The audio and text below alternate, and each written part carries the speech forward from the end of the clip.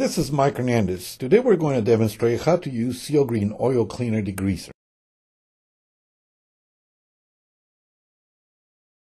For this demonstration, first we're going to spill some used oil from the car on this section of concrete. The current temperature of the concrete is about 80 degrees, so it will allow the oil to penetrate deeper. We're going to let the oil sit on top of the concrete for about an hour before we start cleaning it. If the oil stains have been there for many days, follow the same process that you will see in this video. After mixing the SealGreen Oil Cleaner Degreaser with water to the desired strength, we will apply the cleaner with a pump sprayer. Use a paper towel to remove the excess oil or use a steel brush to remove any dry oil buildup. The oil cleaner will work faster when applied directly to the concrete.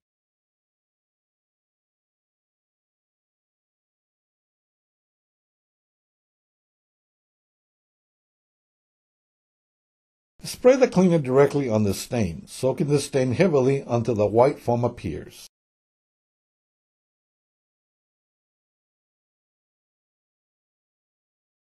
Let the SealGreen Oil Cleaner Degreaser do the work for 5 minutes before rinsing.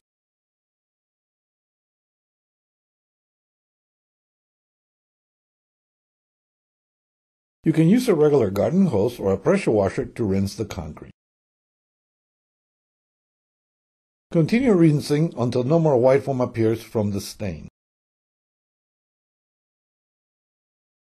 The SealGreen Oil Cleaner Degreaser is environmentally safe, so it will not burn the grass or damage the metal or glass. It can be used inside or outside. It has no smell or fumes. It is also excellent for cleaning any oily, greasy surface that is washable. The oil or grease will be totally biodegraded with no impact to the environment for easy disposal. A light shadow will temporarily remain due to the result of cleaning the concrete well and the oil. The shadow will eventually disappear. It is highly recommended to seal the concrete to prevent deep oil stains in the concrete.